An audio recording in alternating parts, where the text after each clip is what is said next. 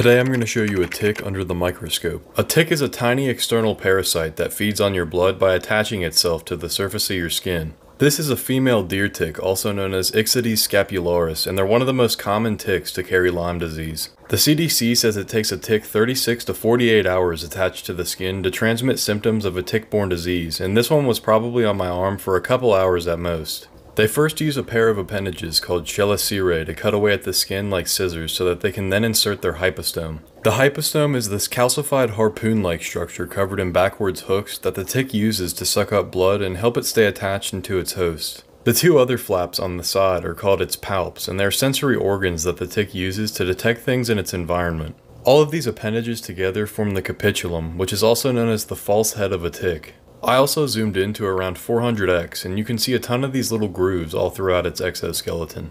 As always, thanks for watching, and like and follow for more microscope videos.